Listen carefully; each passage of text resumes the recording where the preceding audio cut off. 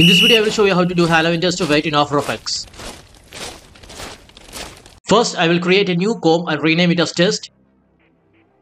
Using type tool, I will type a test. Go to test layer, animate, opacity. Set a keyframe for opacity at the beginning of the timeline. Under range selector, set a keyframe for offset at the beginning of the timeline. Let me go 3 seconds and change back to 100.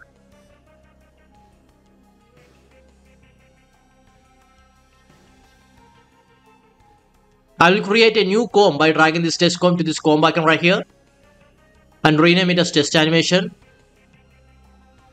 Let me create a new solid and rename it as background. I will drag the solid layer at bottom, go to effects and presets and type fill. Drag this into background layer. I will change the color to red. Let me create another solid and rename it as turbulent noise. I will drag this in between these two layers. Change the blend mode to overlay. Go to effects and presets and under noise and grain, drag this turbulent noise into this turbulent noise solid layer. Change contrast to 80, brightness to 30, and transform scale to. Hold Alt key on keyboard and click on this stopwatch icon. Now we are going to add an expression, time multiply 100.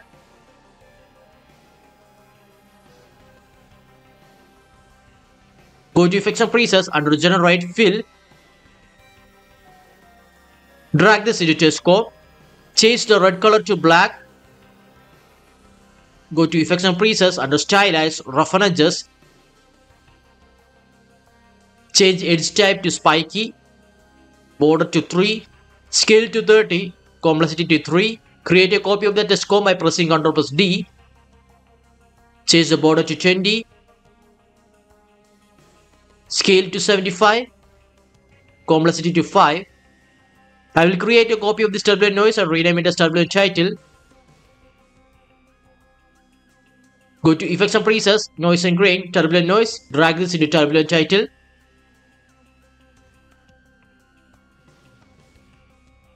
Change contrast to 400. Complexity to 10. Hold Alt key on keyboard and click on the evolution stopwatch icon. We are going to add an expression, time multiply 300. Now we are going to hide the turbulent title layer. Go to effects and presets, under channel, set matte. Drag this into top test scope. Under set matte, change track matte from layer to turbulent title. And source to effects and mask. Check on invert matte. Create another copy of the test scope. Delete the roughen edges. Go to effects and presets under blur and sharpen, Gaussian blur. Drag this into top test scope. Place the Gaussian blur above the set matte. Change blurriness to 175. Create a new solid and rename it as turbulent noise.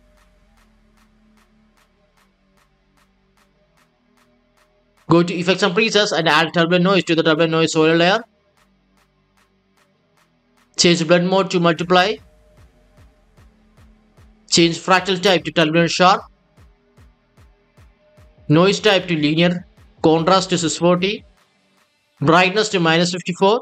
Scale to 50. Add an expression to evolution. Posterize time. Open bracket 8. Close bracket semicolon. Time multiply 400. Create another copy of solid layer. Change contrast to 850. Scale to 100.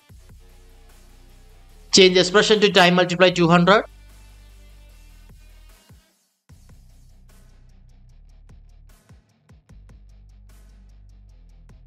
Add another copy of solid layer.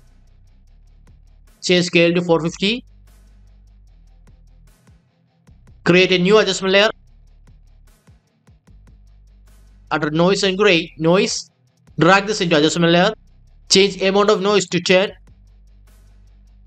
And uncheck the use color noise. Again, go to effects and presets under stylize vignette.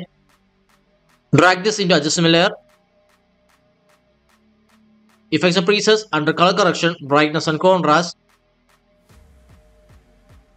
Create an expression for brightness. Random open bracket -2, 5 close bracket.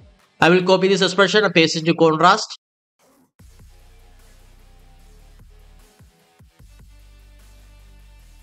Go to this bottom scope and add turbulent displays. Change amount to 30. Create an expression for evolution. Time multiply 30. Copy this turbulent displays effect and paste it into another tutor scope.